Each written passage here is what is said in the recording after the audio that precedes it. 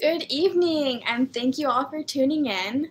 On behalf of all of us at the locally based, independently owned bookstore, Books and Books, in Miami, Florida, and in partnership with Miami Book Fair, it's my pleasure to welcome you to a virtual evening with Nora Raleigh Baskin, Debbie Reed Fischer, Debra Green, Jonathan Rosen, and Melissa Roske to discuss their debut novel, Coming of Age, published by our friends at Albert Whitman and Company.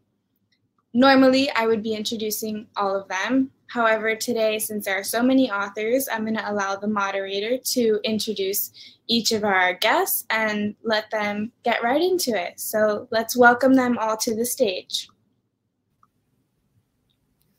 Hi, I'm Debbie. Hi, welcome.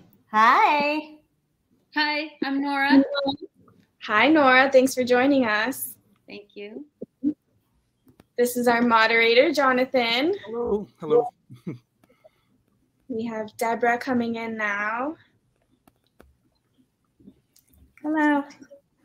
And last but not least, we have Melissa. So I'll let you all take over. Thank you. Thank you. First, thanks, Alyssa, and to Books and Books for doing this. Very nice of you, and we're thrilled to be here.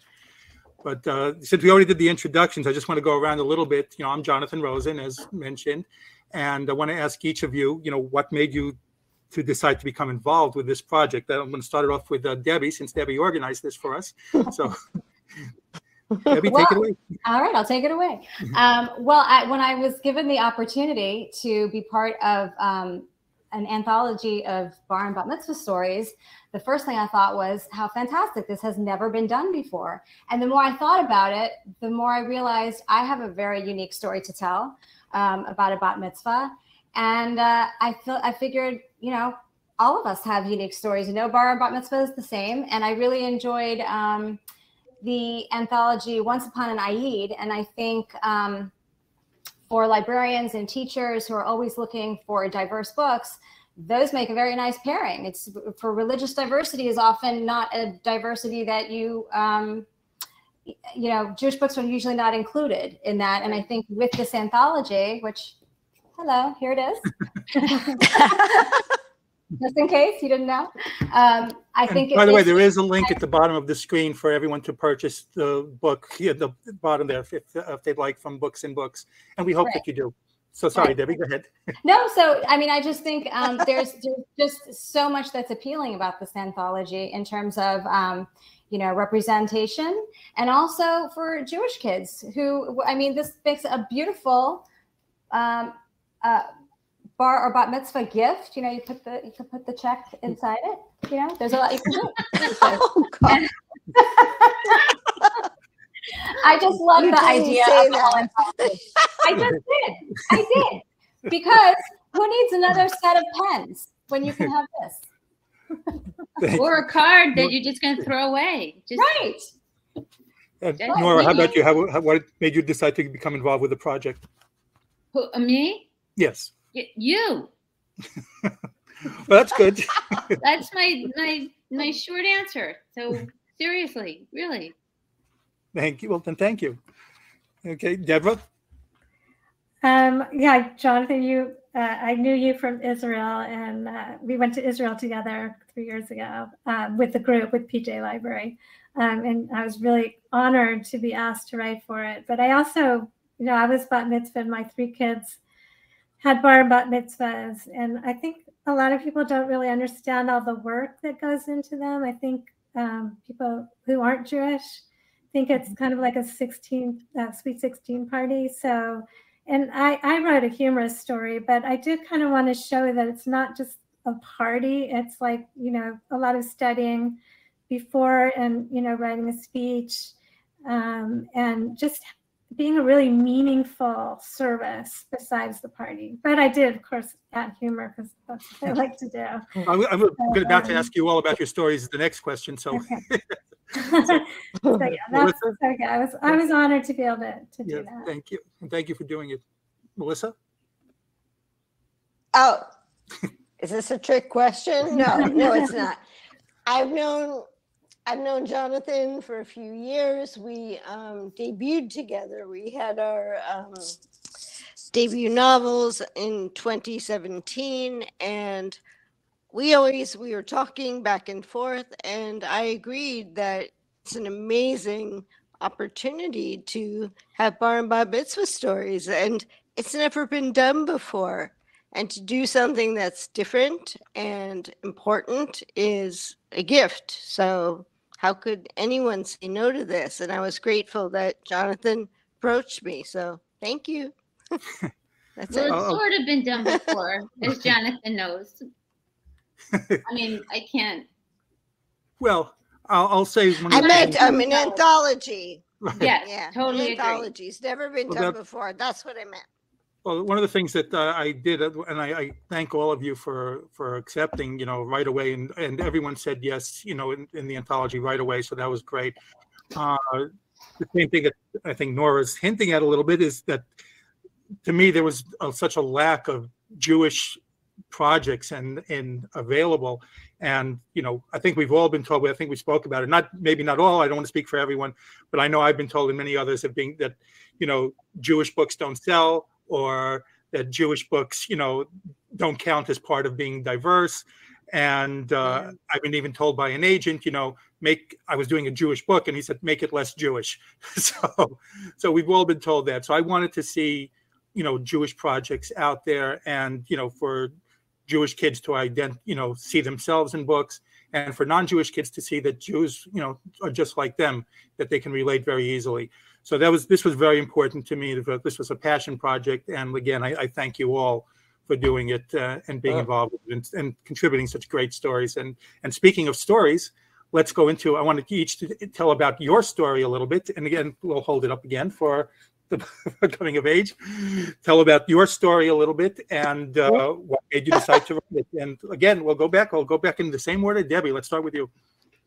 Okay, well, I didn't have a bat mitzvah when I was 12 or 13. I lived in Athens, Greece at the time, and I was told that there was a lot of terrorism in the one Jewish synagogue that was in Athens, and it was actually shut down because of the death threats and the terrorism. And of course, the Air Force wouldn't send a rabbi for my bat mitzvah, so it wasn't uncommon really, though, in those days. It was I won't tell you, but it was the 80s. And it wasn't that uncommon for girls not to have one. Boys always had one, and now girls all seem to have them. But, I had my bat mitzvah at age 18 in Israel with three other young women who had not ever had a bat mitzvah. So my story was really about what a privilege it is that you can't always have a bat mitzvah, and that you have to have Jewish pride also, because the character in my story, this is what I'll tell you, tries to hide her identity, which of course never works. And really the takeaway is, if you're proud of yourself, everyone else will be too.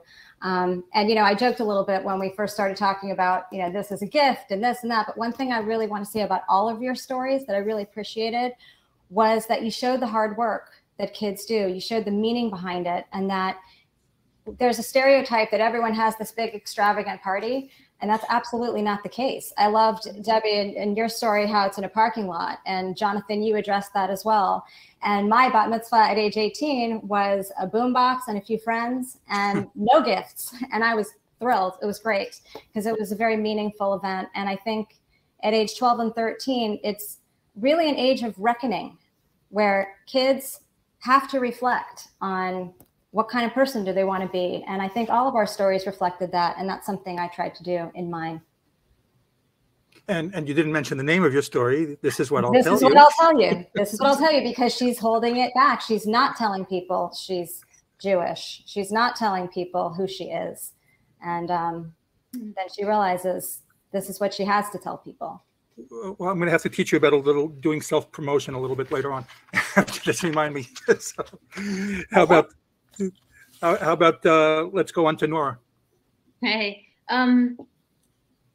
well, I love following what you just said, because I also did not have a bat mitzvah or I did not have a bat mitzvah celebration, because I didn't even know I was Jewish until I was 12. and I knew my mother was Jewish, but she had died, and I grew up with my father who was not. And it wasn't until I started grappling with my identity, as you're talking about, and wanting to reconnect with my mother, the history, the memory of my mother, which nobody talked about, and decided to become Jewish. So I always talk about people making the decision to be Jewish, whether they're born Jewish or not. And I actually wrote a book a long time ago called The Truth About My Bat Mitzvah. And you're right, Jonathan, it was like, it's too Jewish, it's not Jewish enough. And I'm so glad that we're at a different place in our world, I guess.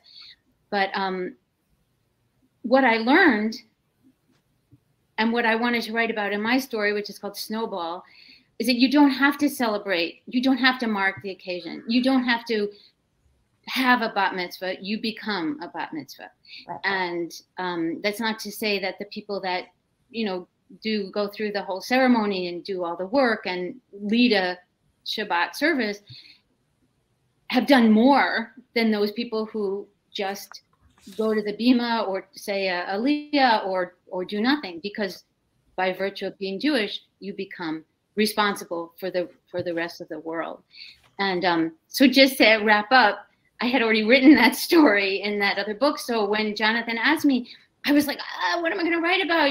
And so I asked my son, and he told me that, shout out to Ben Baskin, he told me the story of the snowball dance and how stressful it is and how everybody worried about it before it was happening. But again, that's not what it's about. It's not about what boy's going to ask you out or what boy's going to ask you to dance.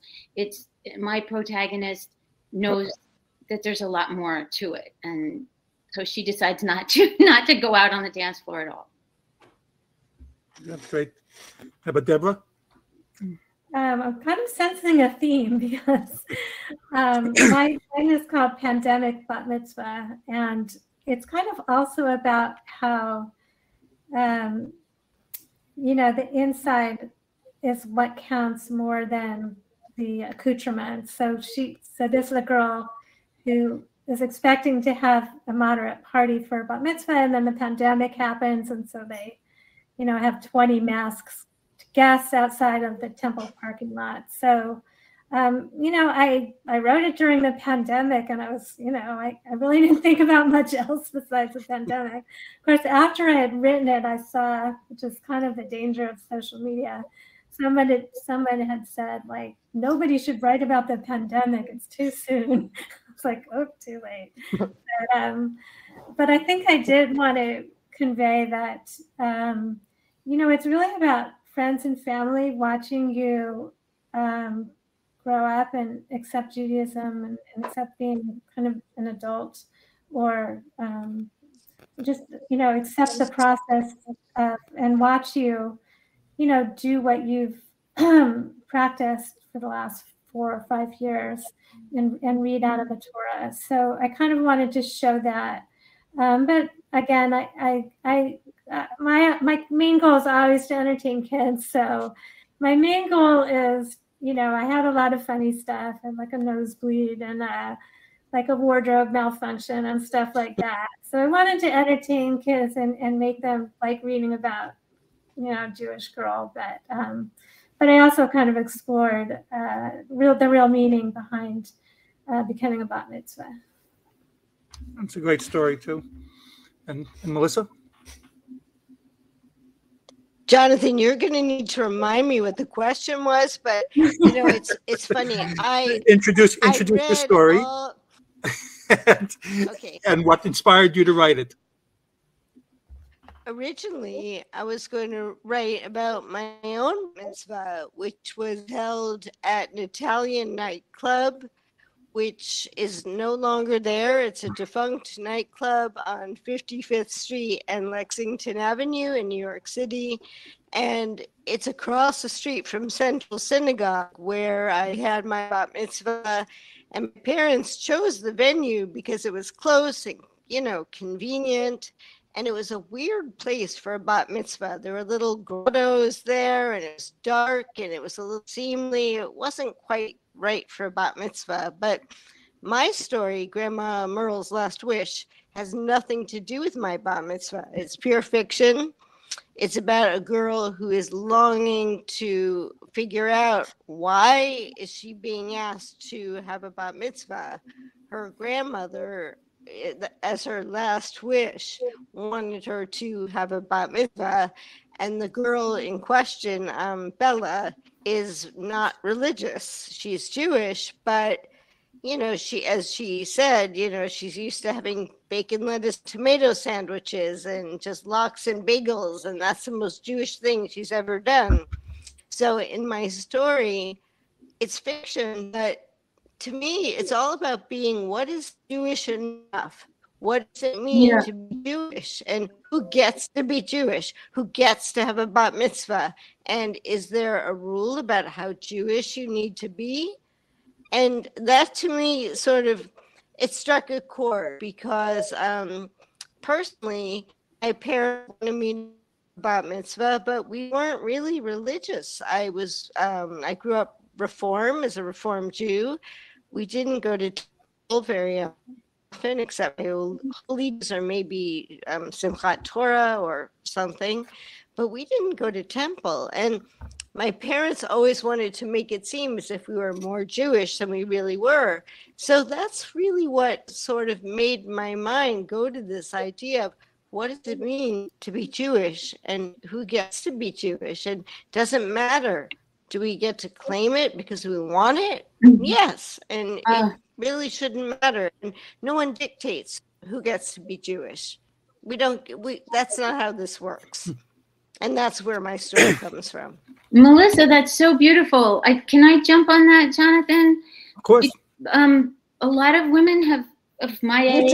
You jump, Nora. I'm jumping.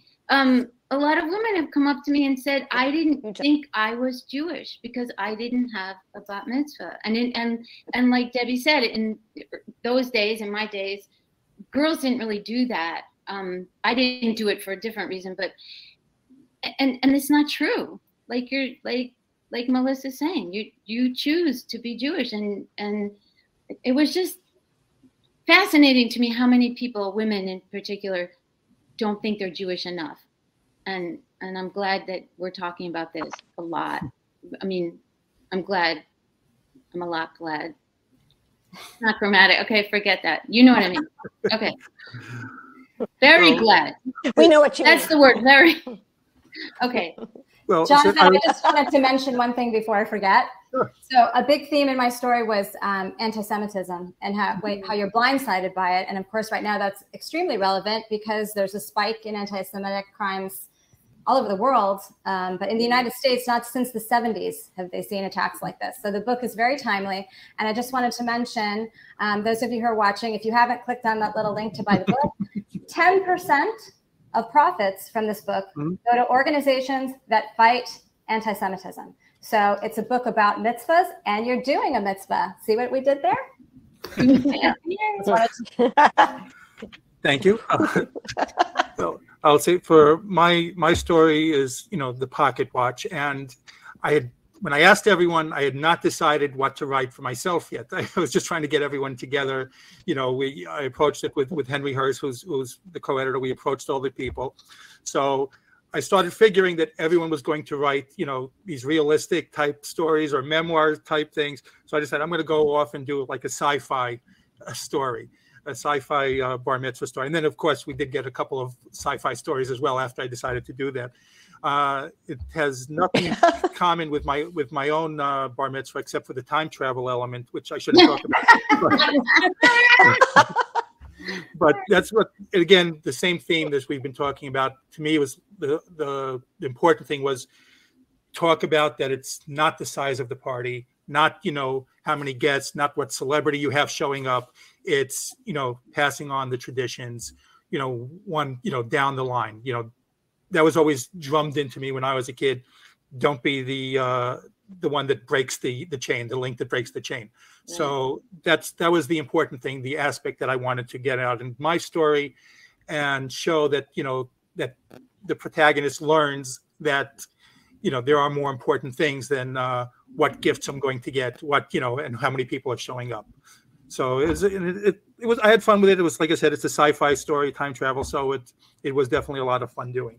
And now Legion, and even though you've already spoken about, some of you have spoken about it a lot, let's talk about your own bat mitzvahs, and I'll talk a little bit about my own bar mitzvah. And first, before we get that, we should have a picture there. So maybe if some people do, some people don't, but let's see the pictures from your bat mitzvahs and talk a little bit about your own experiences during that. Debbie, let's start. Okay. Well, I'm 18 in mine. That's another thing I think a lot of people who aren't Jewish don't know. You can actually have a bar or bat mitzvah at any time. You can have it when you're 85 if you want. So this was in Israel, and every single one of my friends, look at the shoulder pads. I'm just like noticing that. That's crazy. Every single one of my friends did a piece of the service. We didn't have a rabbi doing it. And my parents flew in from the States, and we had a cake and a boom box, and it was fantastic. That's beautiful. You don't need a rabbi either. That's great. No, it was very, very meaningful because it was 4 of us, so it was a banot mitzvah, and one of the girls was a Russian refusenik. Wow. And she didn't speak English that well. And I just remember the 2 of us in our dorm. It was a gap year after high school, and we were in the dorm 1 o'clock in the morning with the cassette tapes, learning the Hebrew. So we wouldn't wake up everybody in our room as we were preparing for it. So it was very meaningful. It really was. How about you, Nora? Well, I did not have a bat mitzvah because I didn't know I was Jewish. It's sort of pretending I was and trying to fake it, which, as our theme goes, I didn't have to fake it, but I thought I did. But when I was, interestingly, so I did have a celebration, and I did read from, I didn't read from the Torah because I can't. But I had my Aliyah at 50. So just a year ago. No, okay. That was, but interestingly, when I was 12, which is the age, for girls technically, was when I decided to wear, my grandmother took me to Israel, and she bought me a Jewish star. And in 6th grade, right at the age, it would happen, traditionally, it happened organically for me. So this is my 6th grade school picture. So I don't know, Debbie, I wanted people to know. And so this is what I wore in my 6th grade school picture. Oh, wow. Oh. And I didn't, kind of cool. It's going, Debra? So I actually was, went to Sunday school. I went to Hebrew school twice a week. My best friend, who was my best friend for decades, she didn't go to my elementary school or middle school or anything, but we knew each other from Temple. So I really was very involved with Temple. Here's a picture. That's me and my mom. Oh. Anyway, so it was, I studied really hard for it. It was a tough time in my life because my parents separated when I was about 10, and it took a long time. I think their divorce was finalized right before my bat mitzvah. So it was a tough time. And I also, my grandfather died, and it was a really hard time, but I used to babysit the rabbi. I mean, we had 2 rabbis, both were really great. And I really found kind of a home in my temple with a separate group of kids, including my best friend from my regular school friends. So to me, it was a really, really special time. Melissa? Okay, I shouldn't admit this, but I will, because why not? I went to Sunday school. Yeah, this is getting good, right? Yeah. I went to Sunday school, Hebrew school. The kids weren't very nice. They really weren't very nice. And I didn't like it. And I didn't really want to get bothered because I didn't understand what it meant, the significance. But I had one. And I'm going to show you pictures because I'll try not to show you too many because they're boring. My parents and me, I was very short. That's just Can you hold it closer cross I have to bear. Can you bring it closer to the camera? Is this close enough? Whoa. Is this good? You could come closer. There. Okay. Well, okay. This is more. Can you see that? Yes. These are my friends. Yes. My best friend Sheena is over here. She's actually my best friend who was in she's the best friend Cat Queen Comes Clean, my debut novel. So that's my very best friend. And I don't know why this guy kind of photobombed our picture, but you know, he's probably very nice. My father is dancing with Claire Lepselter. He's having way too much fun. This is my father. He's having a wild time. He's like Lester, wild man. Oh my God, this is my favorite one. This is my father kissing Evelyn Godman. Can you see this? It's very inappropriate. Oh, yeah. Like, why is he kissing Evelyn Godman? I don't know why, but there he is. Can you see that? That's the title of your next book. Crazy. But anyway, right? Kissing Evelyn. But this is my grandmother. That's a good one. This is my grandmother, Molly. She's not like Grandma Merle in Grandma Merle's Last Wish. I was very close to my grandmother. She came over from Russia, and I adored my grandmother. She was such a lovely woman. And as you can see, we're both very short. My grandmother was about 4'9", so I don't know what that makes me, but I was very tiny. And I wore a hideous dress. I don't know if you can see the dress. Oh, wait, here's the rabbi. Look, there he is. That's the dress. But I'll stop now because I could go. Oh, wait, one last one and then I'll stop. This is Fred. Look at Fred. Look how tired he is from dancing. Can you see that?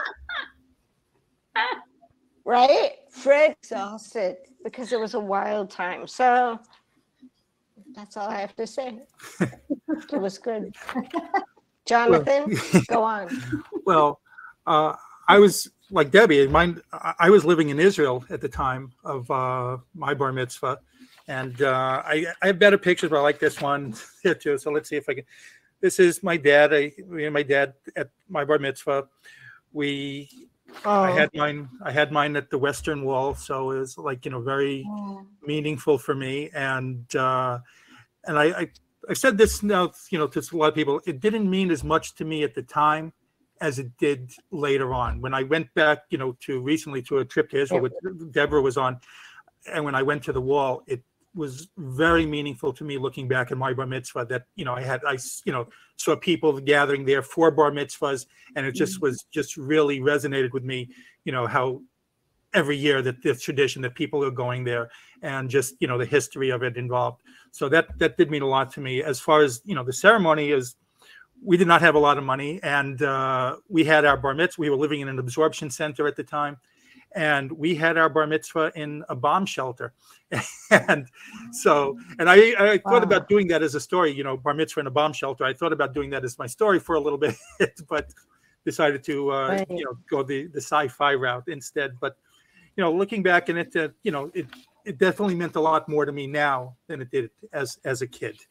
So that's fun. I think we have time because we want to get to some of the questions too. So we'll have time for one more question over here before we turn it on back. So, but also, Jonathan, yes. they'll be coming of age too. Exactly. Because I want to hear more about that. Right. And so what do you want readers to take out of your story in particular and the anthology in general? What would you like readers to take out of it? So Debbie, let's start with you. Well, I think, we've kind of touched on a lot of this already, but as we were saying before about representation and being told not to make our stories too Jewish, I think there's really been a turnaround, and there's been sort of a movement to get more Jewish stories out there, as you were saying. So I just want, people who aren't Jewish to see that, for example, in my story, I'm a Cuban Jew. So my mom is Cuban Jewish, and the setting, as I said, is overseas. We were a family my father was serving our country in the Air Force. And I just think there's all kinds of Jewish representation. So I hope that's what readers, take away from this. I think this is a fantastic choice for reluctant readers, because there is something for everyone, from science fiction to very serious and reflective to Debbie's story, which is hysterical, and yours is too, Jonathan, the humor. You have humor and heart both. And of course, that's what I try to do as well. I think that's what I want people to take away from this, is that there's all kinds of representation, all kinds of Jewish families, and every bar and bat mitzvah is very different too. Nora? I think that my character is hiding in a bathroom when it starts, because she's afraid she won't get picked for a snowball, and her friend is not Jewish. So I use the story to be humorous and entertaining, like Debra said, and to have the crush thing, because kids at this age like the crush story. But I really wanted to point out that what this celebration is, this coming of age, is when a Jewish person, child, begins to take responsibility for themselves in the world. That they're now, it's not their parents responsible for what they do. It is a little early, and it's an ancient ritual, but kids are now recognizing that they're going to be responsible for their actions, and that one of those actions is to repair the world and take care of other people. And that, to me, when I chose to be Jewish, chose what I loved, and I chose it, even though it was my, given birthright, was that to be Jewish is to repair the world, to take care of other people, to take care of animals. It's not about faith as much as what we do on this earth now. And I mean, it's not that it's not about faith, but it's about our life now here on earth and what we do to repair it. And I feel very strongly about that part of Judaism. And I think that's what I hoped non-Jews, I think, would actually, if I think about it, would learn. And Jewish kids that might not realize, like Melissa said, you like, what am I doing this for? This is why you're doing it. So that's why. Thanks. Debra? Yeah, I really like that the anthology is so diverse. And it just there's some stories in the past, some in the future, some in the present, some in different countries, some are memoirs, some sci-fi. So I just love that about the book. And I don't think we really planned it. Jonathan and Henry, the editors, just asked what we wanted to write. And it's great that even the ones that, like, I have a contemporary humorous ones, and there's other contemporary humorous ones, but even those are all different. So I love that about the book. I'll say one thing about my story is I feel like this is a theme, because the book that came out last year also had pretty much the same theme, is that she's really, the main character is very envious of her cousin's bat mitzvah that took place before the pandemic, and she just thinks her cousin is so lucky, and why couldn't she have something like her cousin?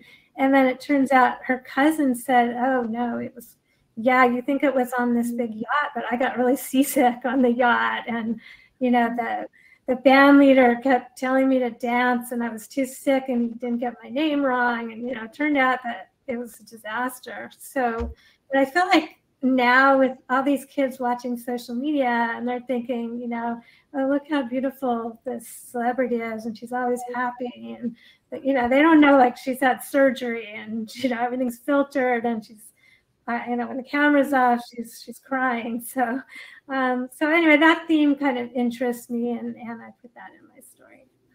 Thanks. Melissa? At the risk of being repetitive, and I'll try not to be repetitive because that's really boring. I just feel there's no one way to be Jewish, that we don't have to. And also, being observant doesn't make you better or more Jewish or more important. We're all important, whether you're Reform, Conservative, Orthodox, or Hasidic. we're all Jewish. And I don't think it's a competition about who gets to be the most Jewish. Like what Nora was saying. Yes, she was always Jewish, but she came into her Judaism. And I don't think it really matters that we put too much importance and emphasis on how we get there. But all that matters is we're here. Mm-hmm. And we're celebrating and we're commemorating and we're all Jews.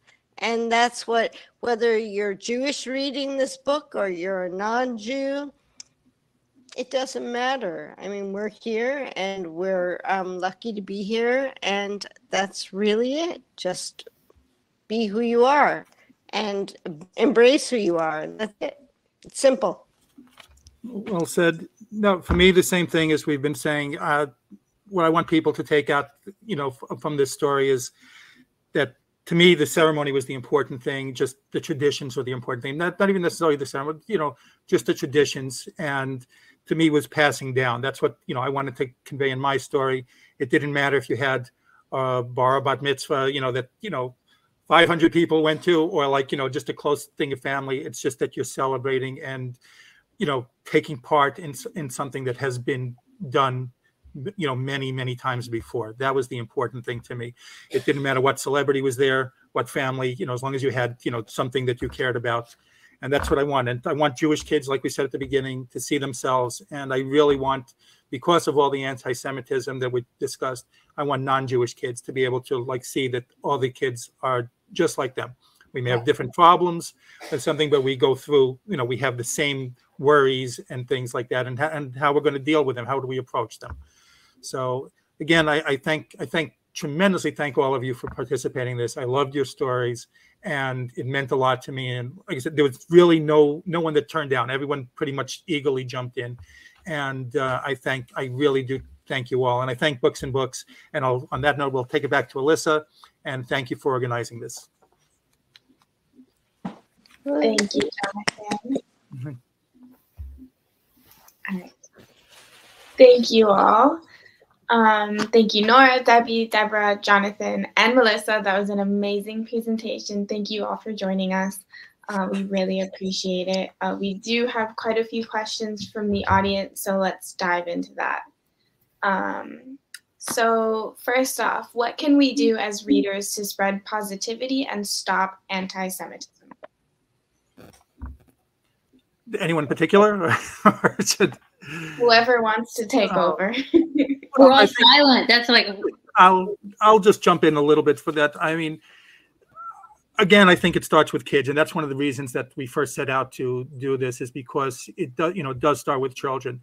If children grow up seeing everyone's, more alike than different, perhaps we can stop it. It's, hatred is learned, as we all know, and we can also learn not to hate and see kids like themselves. It's, it's very tough already when you have a mindset when you're older, although you should change, but we're trying to do something. And, this is not going to do a lot of it, but, we're contributing how we can with a book for kids, and hopefully kids can see something in that.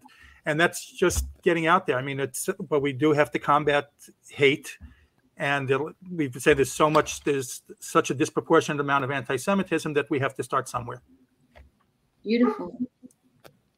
I would say also, if you see something on social media, I know sometimes that's hard, but I think you should speak out, because there's a lot of falsities that get conveyed.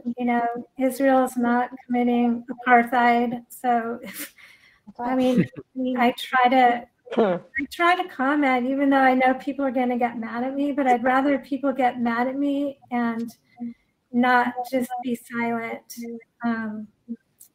when I hear lies like that.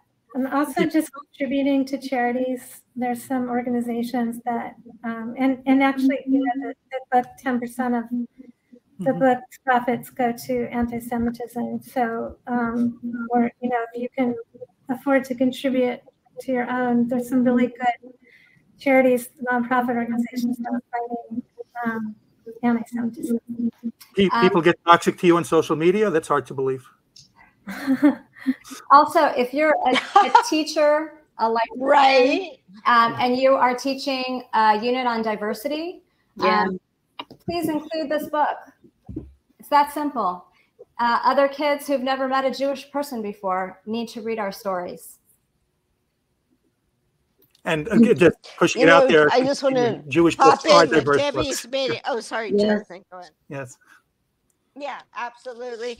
And also, I was going to say to Debbie, when I read Debbie's story, I'm a New York Jew. I grew up with a zillion Jewish people. I mean, the Jewish population in New York is astounding.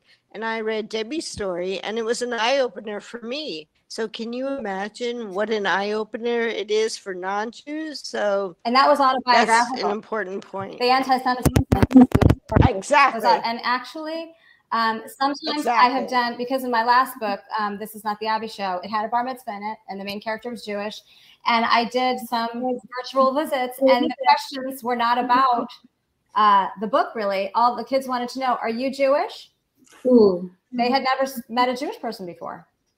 That was Debbie, I love that you're saying that. I think Jewish books have not been considered diverse books, and and well, 0.01% of the world population, and so that's, and I agree. I've been places where nobody has seen a Jew before.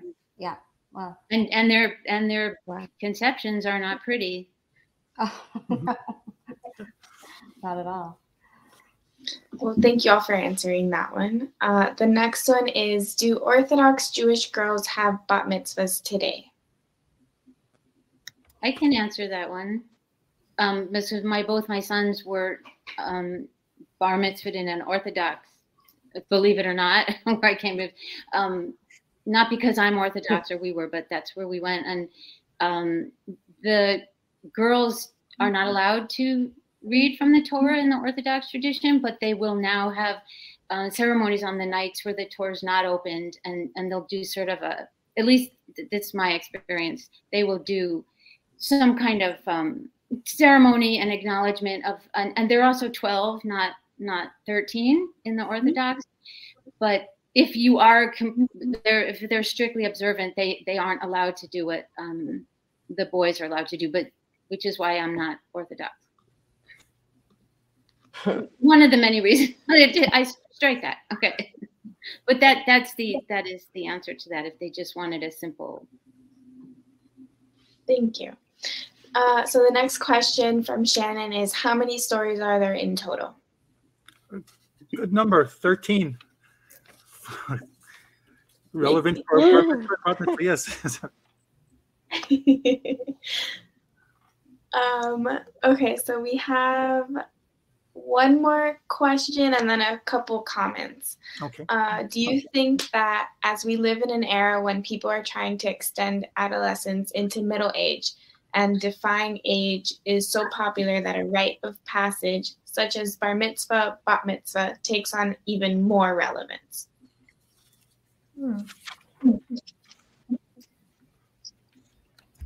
That's a great question. I think that's great. Yeah. Well, when I had my bar mitzvah 10 years ago, so I'm not that far removed from it. So maybe someone else would like to answer. Nice. Yes. Yeah. I don't know. I mean, I think really it's always relevant regardless of whatever is happening culturally in the zeitgeist in whatever time we're in. I mean, that to Jonathan's point earlier, his story is so much about passing on that tradition. And Barbara Botner had a story in the 1920s in our book. And I think regardless of whatever is going on, whether it's an extended adolescence that we all don't want to grow up, that doesn't change the importance and the milestone of anyone's bar or bat mitzvah. You know what though? You know what I would add to that though, if I'm hearing the question right, because we are in kind of a crisis of adolescence extending. We are. Yeah. But for my sons, it's simply learning at their bar mitzvah to dress nicely, look people in the eye, grow up. Yes. It changed. I believe, and to speak in front of people, to speak articulately, to be gracious. Yes, I think it takes on more importance in this day because of because of that, and it changed them. And yes, my answer is yes. So thank you. Thank you. So a few comments now. So Dorian said, I don't have a question, but wanted to say it was great to hear everyone's stories and thoughts, and I look forward to reading all the stories. Thank you. Thanks, Dorian. Thanks, Dorian. And then Pamela. We don't know her, by the way. We I know. I I know. know, Dorian. Yes, I know. Dorian who? Yeah, sorry. We love her. And then Pamela said, girls did not have bar mitzvahs when I was 13. I'm mad at myself for not questioning it then. That's really. okay. That's okay. I know. You're right. I'm Never too lucky late. that I was a Reformed Jew, and we did have bar mitzvahs, and I was really lucky that my parents really, you know, there's 4 kids in my family, 2 girls and 2 boys, and the girls were encouraged to get educated and have careers just as much as the boys were. But I will say in junior high, which is called middle school now, the girls had to take sewing and cooking, and the boys had to take shop, which was like electrical, wood carpet, Really? all the cool stuff, car, like auto shop. I took shop. I had to sew, which I hated, and cook, which I hated, and clean. So, and I never said anything either because I thought this was how it was. And so I don't think you should blame yourself because, you know, I was 13, you know, and maybe if you were 25 and you didn't say anything, then, you know, you would feel guilty or something, but that's just how it was. And I accepted it. But yeah, I'm still mad that I have to take sewing and cooking. So it's still not too late. Right. That's right. So the last comment that we have, we had some extras. Hold on. Elizabeth McEwen said, I don't have a question, but just sending love to you all, especially Debbie, who has always been so gracious to Palm Beach County students at BAM. Thank you. Aww. Elizabeth, love you. What the heck, Elizabeth? Why especially Debbie? I thought we were close to that. Right? I don't like this at all. I'm leaving. Yay, Debbie.